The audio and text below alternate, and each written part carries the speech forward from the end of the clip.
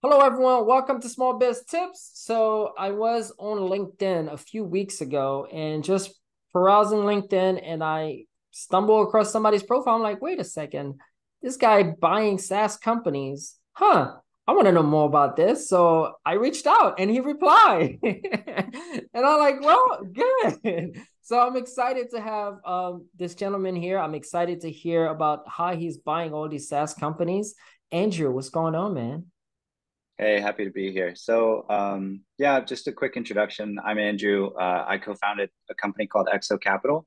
To call it private equity is like pretty grandiose. We're quite a small little team of five people full time, and we've just been using our own dollars so far to buy really, really small companies. So when Nice. people say small companies, that sometimes means to some people like a $10 million a year business. To us, it means Uh-huh. like somebody doing like a couple $100 a month, right? Or like $1,000 of recurring revenue. So we bought quite small businesses, and over the past 3 years, we've bought 10 so far.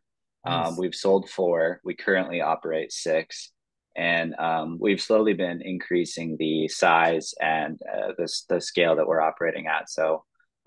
We bought, the first one 3 years ago for Mhm. only 25,000, and Wow. the most recent one we bought was for around 800. So we're slowly increasing, but yeah, kind of looking forward. We're looking to figure out like what's next for us, and how to bring in outside investors to kind of scale up what we're doing, because we feel like we've got a cool little model, but I don't want to confuse anyone by thinking that we're some huge private equity company. This is a very small thing we put together, very achievable, I think, for a lot of people to replicate if they wanted to. Not easy, but Dude, very doable. good. I love it. I love it because you hear all these super grandiose $4 billion, $100 million deals, but you don't hear about the smaller deals. And I think that what you're doing is amazing. And I'm curious, how did you even get into this? So I was the CTO of a venture studio. Are you familiar with what a venture studio is? Tell us more. So basically, a venture studio is a kind of an incubator. So our Mhm. version of that was, and I wasn't a co-founder at this company, I was just a hired gun. But our Mhm. version was we raised about 3 million bucks to do three companies. And so Okay. the idea is you build three companies kind of in parallel. You see which one works, and you kill the losers, and you double Huh. down on the winners, right? So in theory, this is like every entrepreneur's dream. You get to Yeah. place many bets at once. You get to switch between projects. In Uh-huh. reality, it's a terrible idea. Of course, there are exceptions. So I'm based in LA, and out here we have like Science. So they did Dollar Shave Club, and there's a couple notable Yeah. exceptions. So of course it has worked for some people, but almost everyone I've ever spoken to that's tried to do a venture studio wouldn't do it again. I'll put it that way. Okay.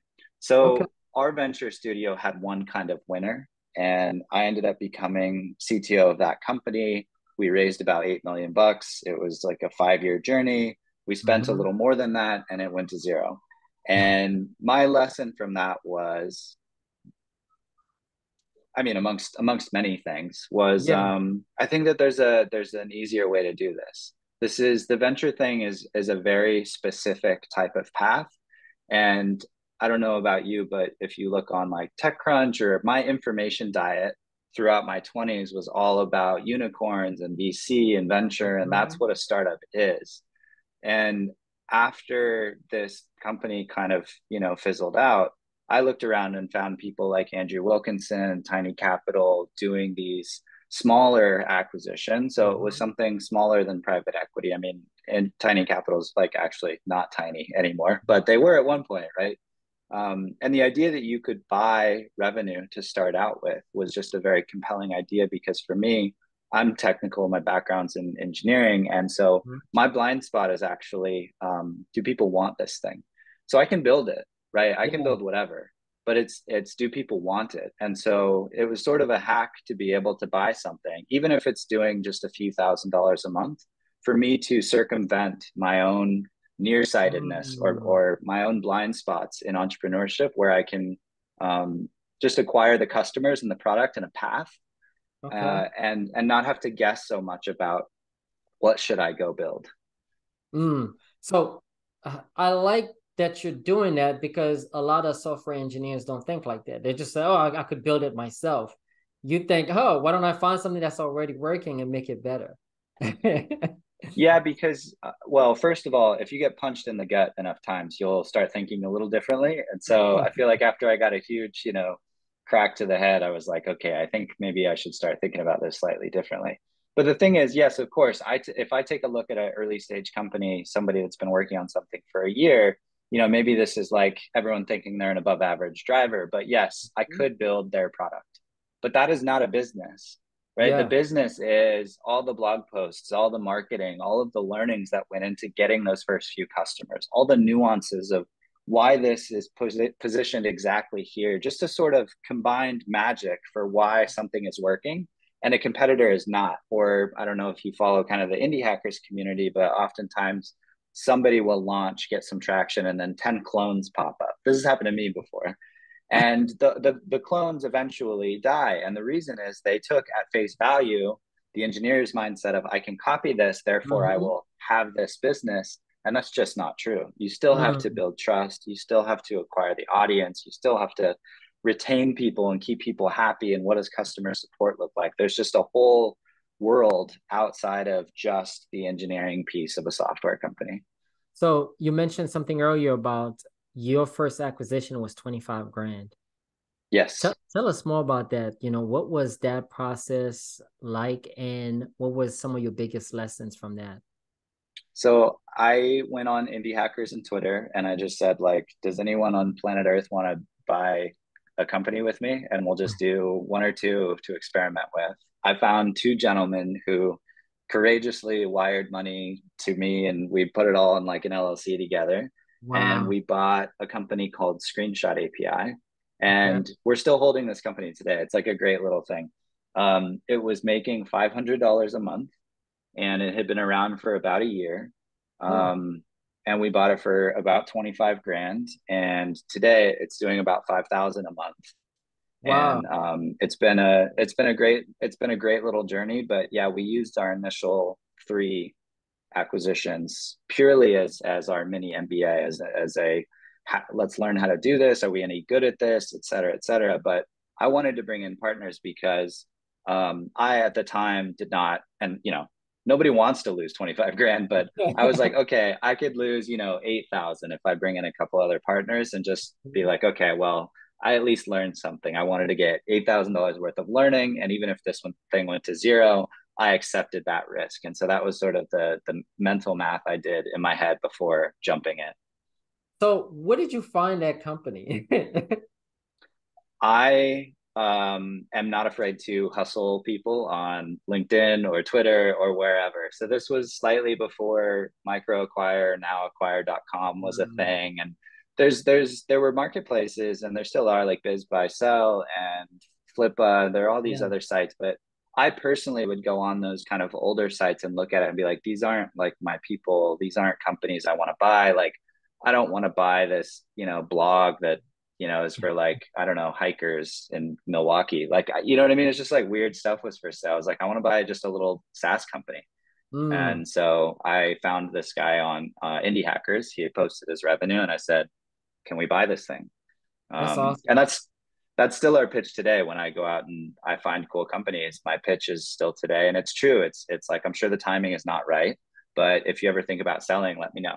And we get plenty of inbound requests now for people that are looking to sell or exploring selling.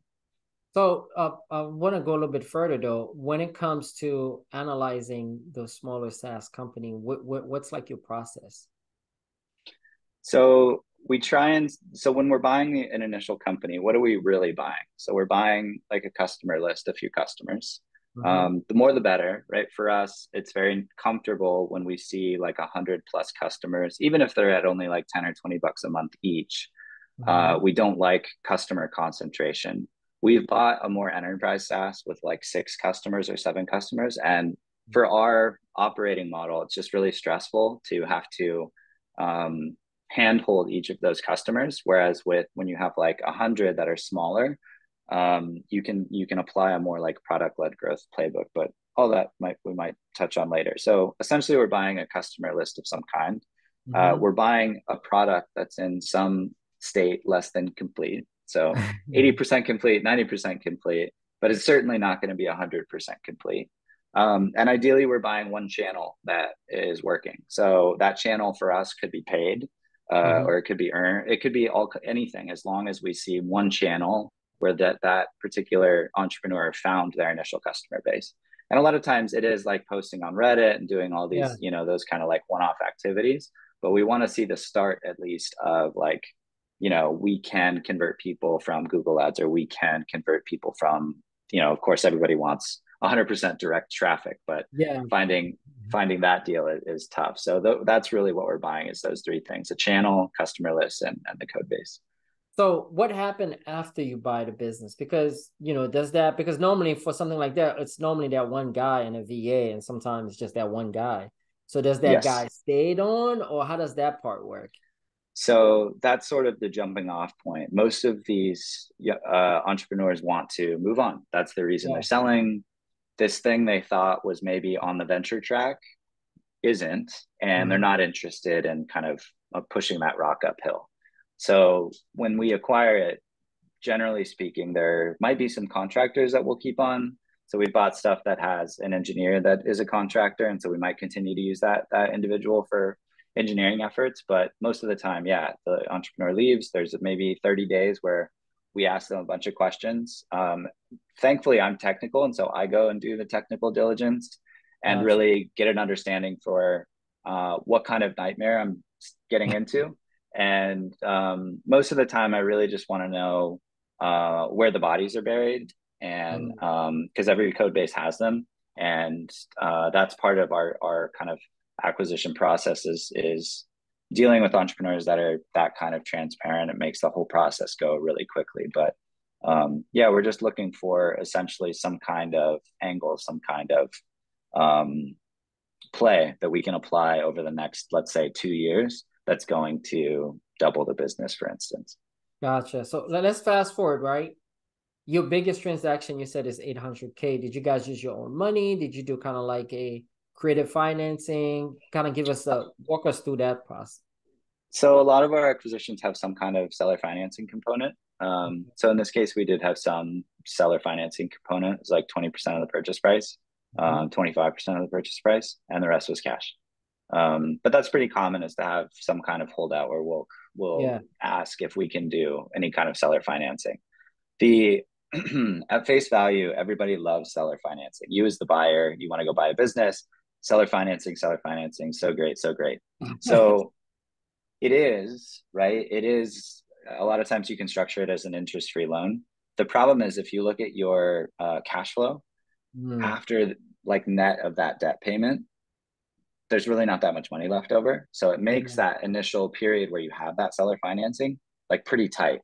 So if you have Mm. 18 months of seller financing, plan to have those first 18 months like really suck, because you Gotcha. don't have enough money to really pay full-time people to do full-time work, right? You have to Yeah. kind of piece it together, which is why currently our operating models, we have 3 full-time developers, 1 full-time customer support person, and they rotate between projects, because each one of those projects is, generally speaking, too small to afford to staff like a full-time Gotcha. engineer and a full-time CEO. Wow. Okay. Well, what's the vision for Exo Capital now? Where do you guys see taking this? Because you've acquired 10 businesses, you've sold some. Like, what's the vision for you in like, okay, 3 years, this is where I want this to be.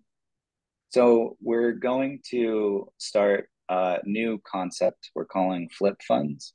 Okay. This will be our way of allowing other people to invest alongside us as we do this. So we've done 10 over the past 3 years. I think Mm-hmm. we'll do 5 to 10 of these flip fund type models. Because in the past, I went out and tried to raise and assign a value to our entire entity with all the Yeah. portfolio companies. And that was a little tricky, because the difference between hiring sorry, not hiring, but having people invest in a company and they're just buying shares and you're using the money to grow, versus Mm-hmm. using all of those dollars to acquire a new business. If you trace that logic out, we would be just diluted to almost nothing. So it's like a very funky model to try and Mm. grow. And normal funds, the time horizon sucks. It's like 10 to 12 years, sometimes Yeah. longer. people don't want to lock their money up for that long, or at least they don't with us. And so this flip fund concept is sort of a fun take on that, where we're saying we're going to buy one company. So you invest in one LLC, you put your money in one LLC, we get all the investors in that same LLC. We'll buy one company, we'll try and double it in 12 to 24 months, and that's it. So even if we're leaving money on the table, even if this thing is like, maybe if it's like a stratospheric hit, right, we can deal with those great upside potential situations later. But the idea is, generally speaking, a fund, but with just like a 2-year life cycle. And even the term fund is a slight misnomer, because we're only acquiring one company. Gotcha. Wow. I'm curious, in that process of buying these businesses, selling some of them, what were your 3 biggest challenge? The shared operating model sucks. The real solution, and this is the answer to why everybody in our spot eventually moves upstream to buy bigger businesses, because frankly, once you start reaching a certain threshold, you can hire dedicated people full time to that business. And I'm not saying that's easy, right? You just have different problems. You have to find the right people, make sure they're doing, a great job, but mostly just finding the right people is really difficult. Finding operators is just really, really hard. But that shared operating model sucks, and I would much rather trade that problem set for finding a great operator to then place at the helm, and then there's some leftover capital for them to at least hire at least one full-time engineer to go continue working on it. So that's why we're trying to, with the fund, raise and buy slightly bigger businesses, so that we can find a great operator, find great engineers, staff them, and dedicate them just to that one project, and really increase velocity and lower our operational burden when we acquire new companies. That's the first one. Yeah, that's probably the biggest problem. Okay. I'm glad you kind of figure out how you're going to solve it. So, all right. Wow. Because let's kind of wrap things up, right? Because I'm looking at the time. We're running out of time here. Because you've been in that space for the past 3 years. You've seen, the bad, the good, the ugly, everything, right? What would you say to a small business owner who said, you know what? I'm thinking about acquiring a business. As a matter of fact, I should acquire a SaaS business and incorporate in what we're doing. What would you say to them? What would be your small biz tips to that person? So it's a different strategy if you have a current business, right? So the businesses that we acquire don't necessarily have anything to do with each other. If you're an existing business owner and you have some kind of product line, whether it's software, offline, and you want to complement your existing business, right, a bolt-on acquisition, that's a very viable way to grow, right? So you have a company that sells to developers, and you want to acquire another developer tool that you can then sell to your existing customer base. That's an excellent strategy. Another excellent strategy is just a simple roll-up strategy. So as everybody knows, you have an accounting firm. You can go buy another accounting firm in the county over and acquire those customers, and you've just doubled your revenue. And what's great about buying non-software businesses is there's all kinds of real financing options. Whereas for us, we've gone through the SBA process a number of times with a number of different deals.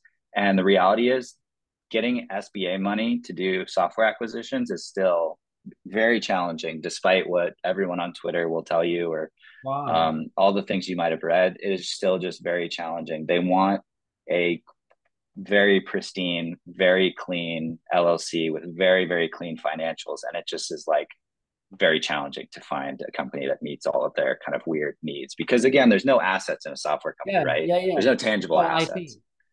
Yeah. Okay. Good. So if somebody wants to do business with you, maybe they have a software company they're looking to sell. How do they get in touch with you? How do you determine, okay, this is something I want to buy? So our buy box currently, we're trying to find stuff that's at least doing 10,000 a month up to about 50,000 a month. That's kind of roughly where we're looking. It's only B2B SaaS, and it has to be product-led growth. And so by that, I mean, there's some kind of like freemium component. There is no click here to book a call with a salesperson, right? There is none of that. We just can't support hiring salespeople to further those efforts in our current shared services model. So that's roughly our buy box. But yeah, if anybody's interested, you can check us out at exo.capital. Mhm. Or I'm pretty active on Twitter at Andrew Pierno, Pierno.